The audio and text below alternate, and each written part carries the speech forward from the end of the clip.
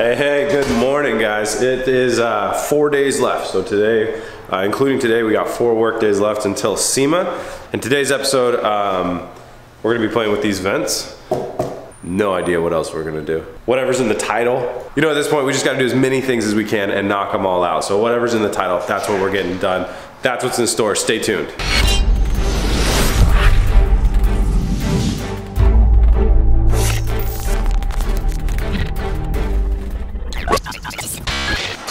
I came in first thing in the morning, I turned off our vacuum pump.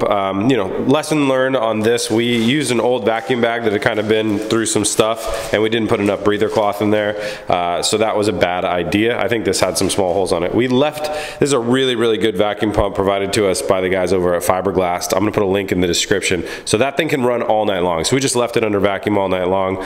These are looking very good. I'm very happy with the way these look. So let's get them unbagged and see how they are. All right, these came out pretty dang good. So as I was expecting, anywhere that there was a big wrinkle in the bag, it created a wrinkle in the resin. That's okay, that's creating a high point. It's fine because it's very easy to sand down.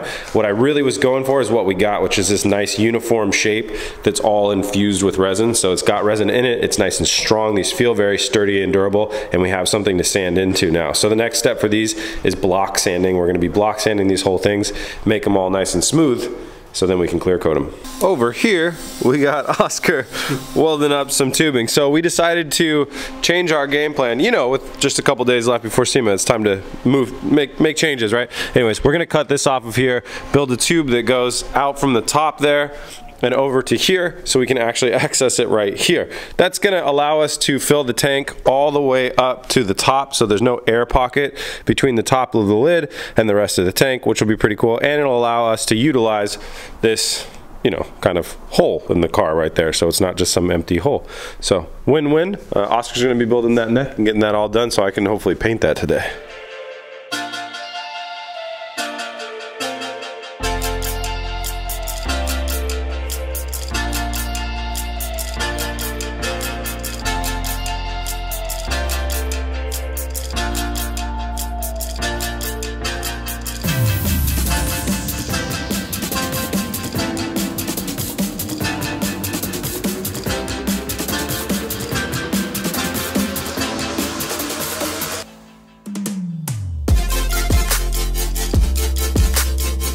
All right, Oscar's almost done with the new neck that goes onto here. Did you remember to drill? You did, of course.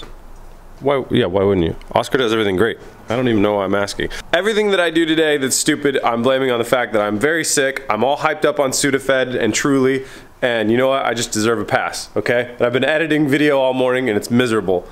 I hope you guys appreciate the videos coming out. I should be working, but instead I'm editing. Anywho, you know what we gotta do now?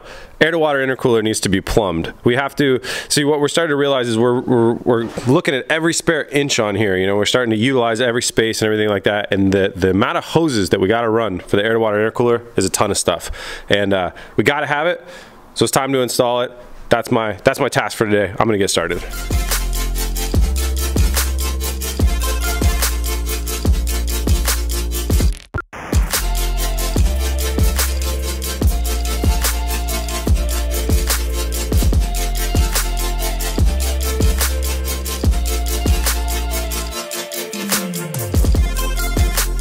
The air to water reservoir is done. So this is really, really cool, guys. So Oscar shaved that thing off of there, right? And then we're gonna have another heat shield that comes across there for efficiency so it doesn't heat up from the exhaust. And then you can see that tube running up, just barely see it back there. That whole thing's gonna get painted later tonight. And then it runs up, over, and out right here. So this is a 3D printed piece that we borrowed off of the other side for the fuel filler neck.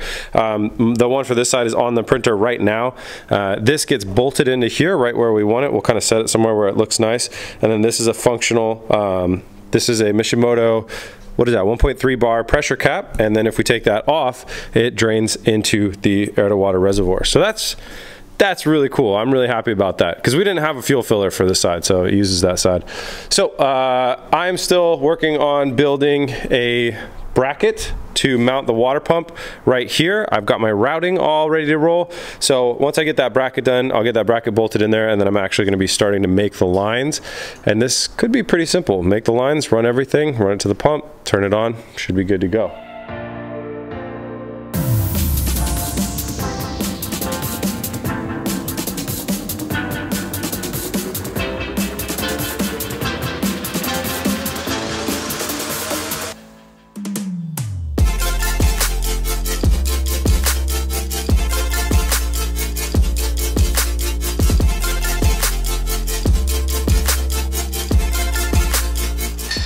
right, I've built a bracket. Oh, Jesus, tripped. I built a bracket and we got this kind of loosely mounted in here. That's the protective layer. I'll peel that off. That's gonna get painted the same color as the frame. So this mounts in right here. Reservoir's over there. So the reservoir comes down into the pump here, pumps up straight into the heat exchanger, then the heat exchanger out through the core. And then it's gonna come down to another heat exchanger out through the other core and then back. So we were going to do a T system, but it was a lot simpler to do it this way. The important thing to look at about this is it's all even. It goes through one heat exchanger, one core, one heat exchanger, one core. So they'll both get the same amount of cooling. We won't have like some half and half type of thing. So now I have to make hoses, and this takes a long time, but they got to get done. So busting them out as fast as I can. Lots and lots of hoses.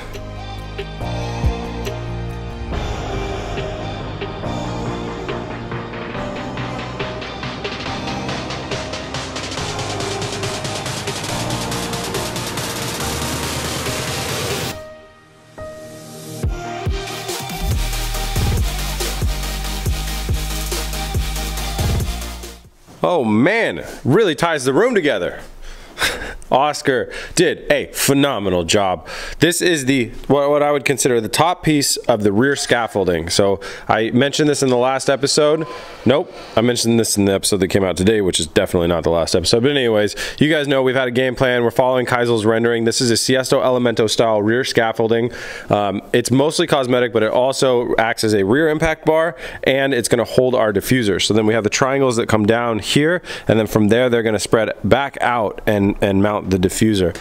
So this is nearly completely welded up and looks phenomenal. And while Oscar was doing that, we installed the pump. The reservoir is good to go, and then all the lines that need to happen. I managed to actually do it in a somewhat clean way that I think looks really cool. So we just have one line here and one line here, and they're uniform. So that is all really, really good. The next thing I want to show you guys is our carbon fiber wide body kit. In the last episode that you guys saw that we were working on that, we got it all wrapped in carbon, and then after that it was resin sanding over and over and over again. And Kyle has done some really, really awesome, very selfless work hanging out in that paint booth, non-stop sanding on those carbon fiber wide body pieces until they looked phenomenal. Everything was going great, and we were right on track to having a situation where we could display them as raw carbon fiber if we wanted to, say later on, although the game plan was always to have them wrapped.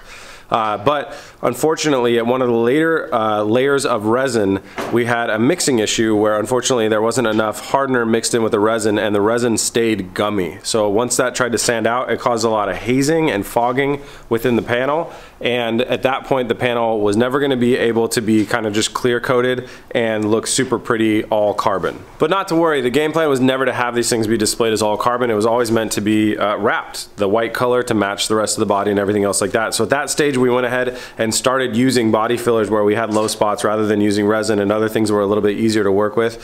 And Kyle did an amazing job of making sure that these things were very smooth and had the right features and just looked like a professionally built body part, which is not an easy thing to do. There's easily over 100, maybe over 200 hours put into this wide body kit since the last time we showed it on film. And it came out absolutely amazing. Kyle did a great job. So with no further ado, let's install our wide body kit.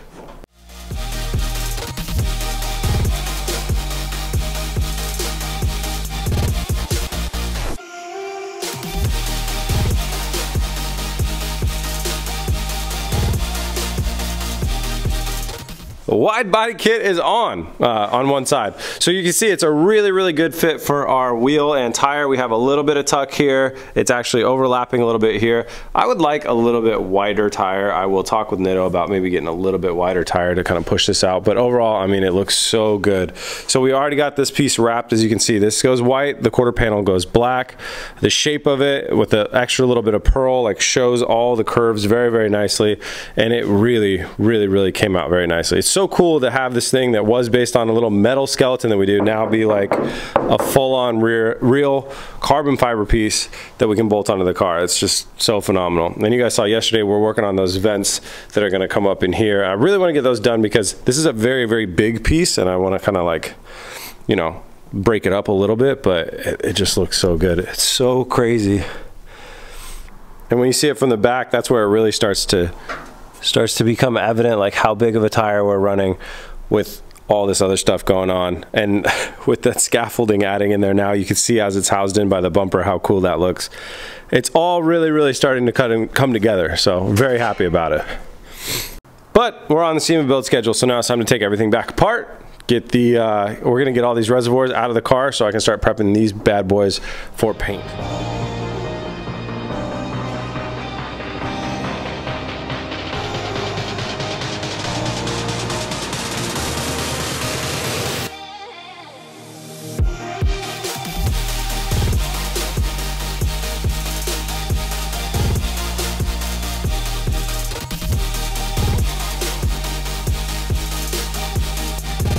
Well, things got painted. You might have noticed that the last time I was filming this, there was something right here.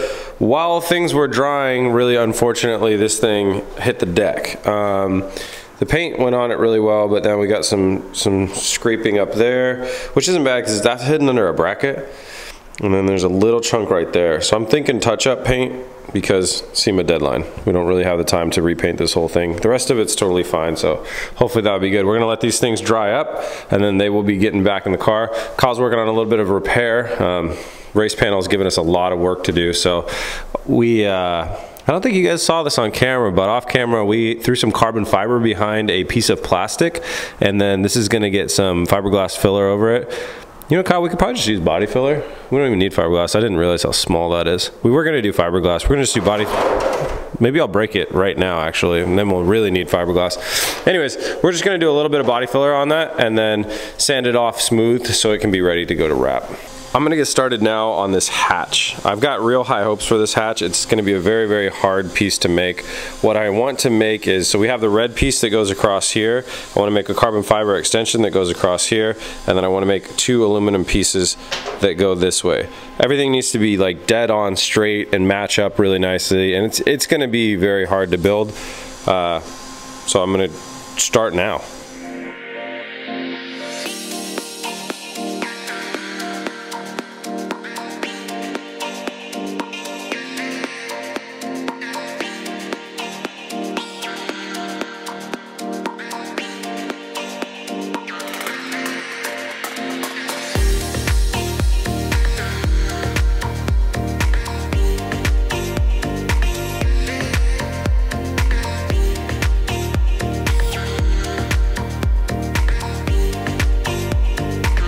Update time. Oscar has finished welding the wastegates on. So these wastegates and the blow-off valve that we have are all provided by TurboSmart. They make really good products.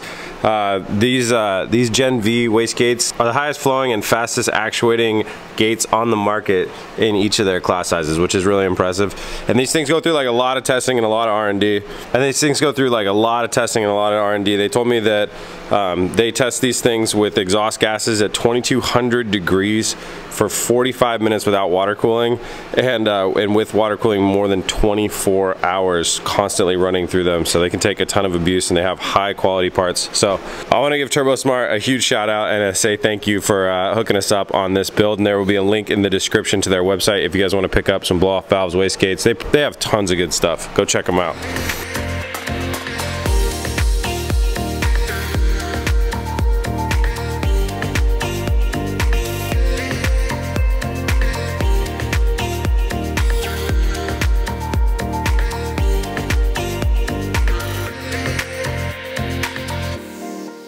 I was gonna build this top piece coming around here and then wrap it in carbon fiber, and then we realized that I had another hatch outside, and it had a top trim piece that was absolutely perfect. It was made out of fiberglass, so I could work with it a lot easier. It's that piece right there. You probably saw it on here already. That hatch cost me roughly $5,000, and I just cut the top off of it.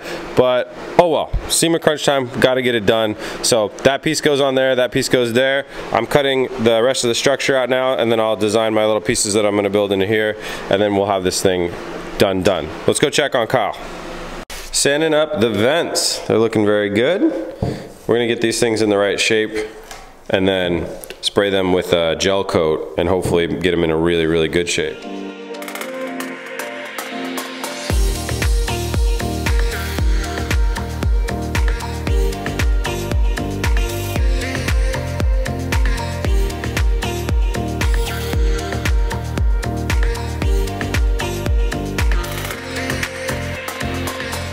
build assembly is going great. So we're gonna go ahead and get started. Oscar's gonna pull the exhaust manifolds off for hopefully the last time. Well, I don't know, we might wanna heat wrap them off the car. It'd be a lot easier. Yeah, you have to. Anyways, one of the last times. We got some 3/8 inch stainless steel rod that we're gonna be welding from the flange up the runners. I don't know if you can see those. Right around there, to help support this thing. We made it out of some pretty thin metal. ETS was kind enough to give us all new stainless steel Schedule 40 so we can rebuild these later, but we really want to make sure that this thing has a safe drive to SEMA and hopefully on the dyno on the way to SEMA, so we're going to reinforce them as much as we can right now.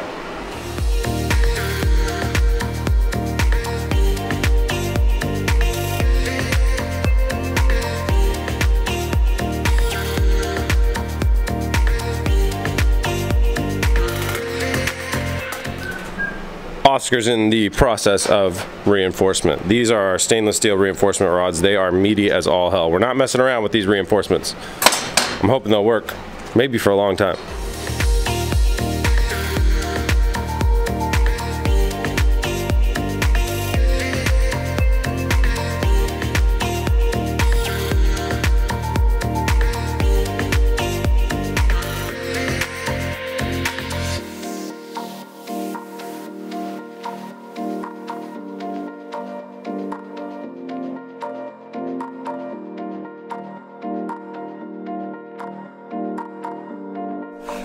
Alright guys, well sorry we weren't really filming, but we turned a problem into a really fun solution that I really like. I think we actually totally improved the car. So here's the situation that we were seeing. As we put this frame in here, it's a little bit higher than this quarter panel right here, and then right here it's like way higher than the quarter panel. That could be caused by one of many different things, but the reality is that's the situation we're in, right? We have our body kit that goes right here. It would look really weird if I had like this piece and it overlapped here and all that stuff. So we talked through a bunch of different options, and the option that we all really liked the most was the idea of just these bars not existing, this piece still existing on the back here, and that piece still existing up there. So what we have to do is we're gonna go ahead and cut the bars out, and it'll actually look really cool because then it shows off our heat exchangers. Just shows kind of that we got some shit going on down there.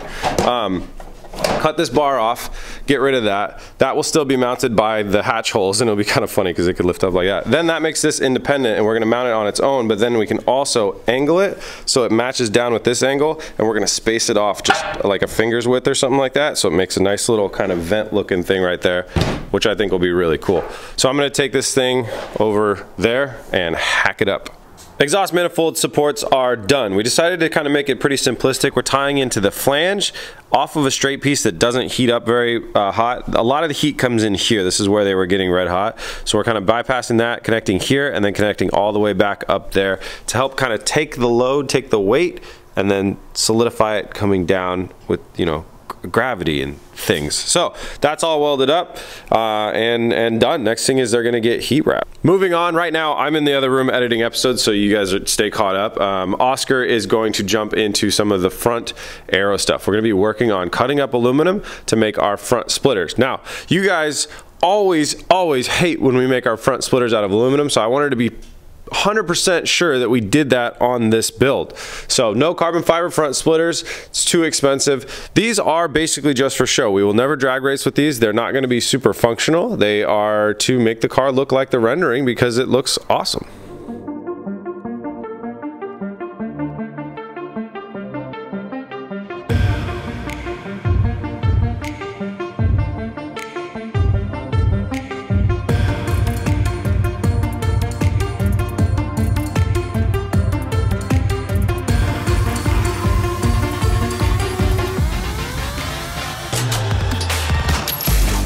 Loose, and he did awesome stuff. Who would have thought?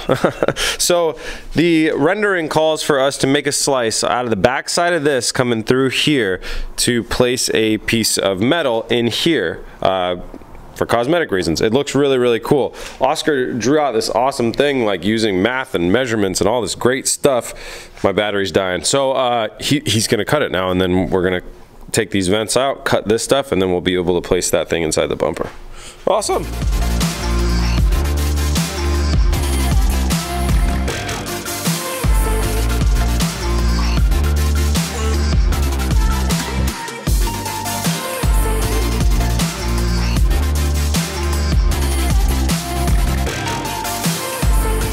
Oscar just finished cutting and inserting our first crazy piece. So you can see how this is going. Straight Batman. Now this looks really good. It's exactly to the render and to the spec that we wanted it to. And that is our first piece. Our under layer will come up and actually kind of almost meet up with this piece right here. It might, well, we probably won't make it actually meet, but it's gonna come up and come into there. So that is really, really cool. One piece down on the very, very complicated front arrow.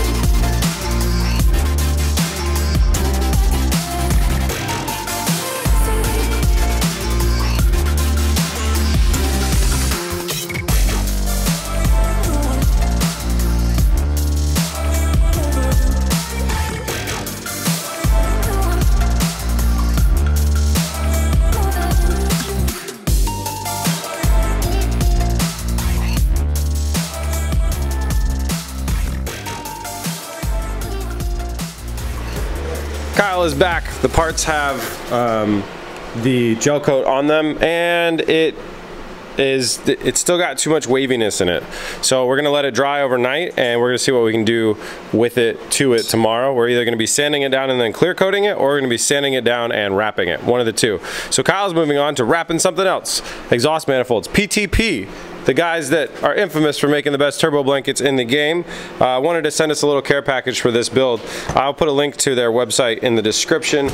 So they got us some stuff to go around all of our hoses that run up and down to our turbo, so that's oil and water, and then some exhaust wrap as well. They gave us some turbo blankets to try out, but since we are in the Garrett turbo booth and we built an insane car with turbos coming out the top, I don't really want to cover them with blankets right now, but maybe someday.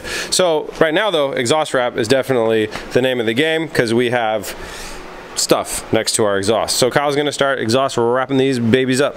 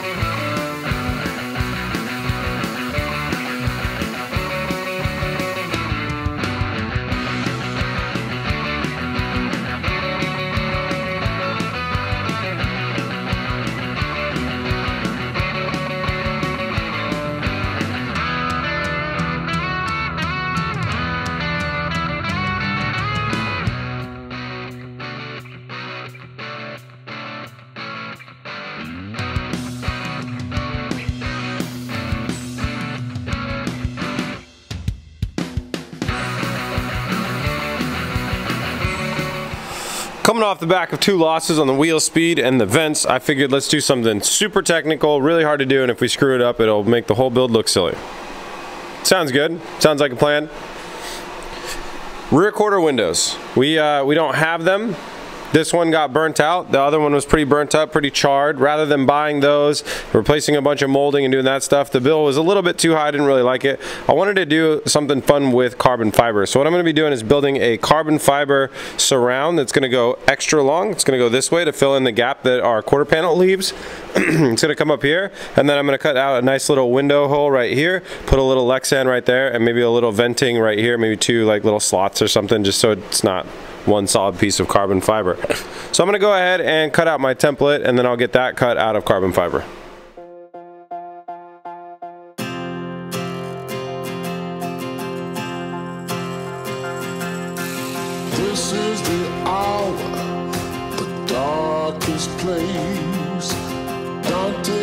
inferno, the devil's maze.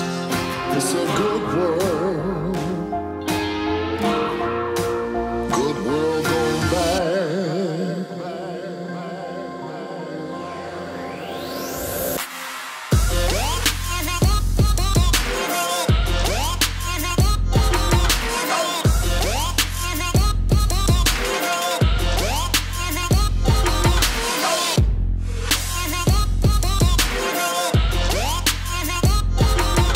You want to man the switch inside, the whole kill switch? Sure.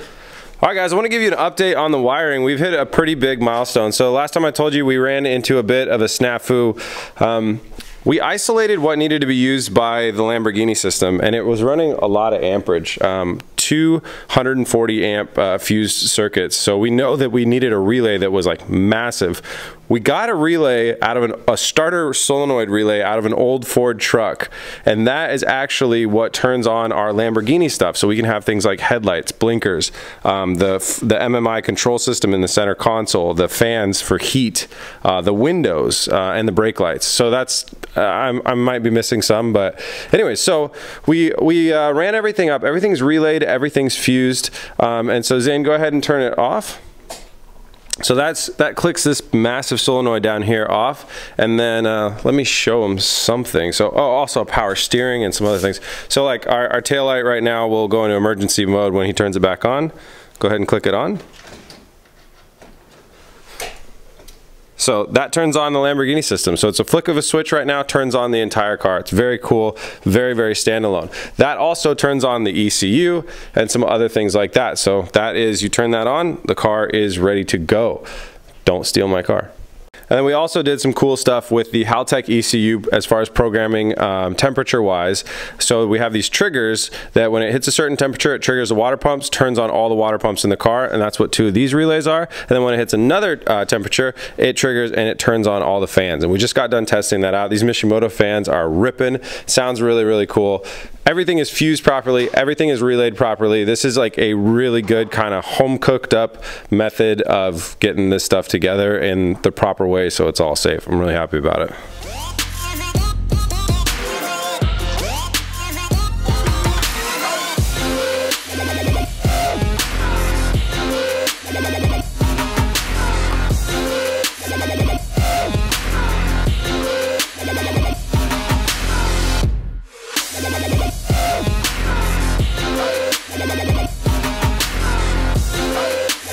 So Zane and I just finished wiring up something really fun and pretty cool. So you guys know that we rigged this door with a servo so we could shave the door handles. So then I got online shopping for key poppers and stuff like that.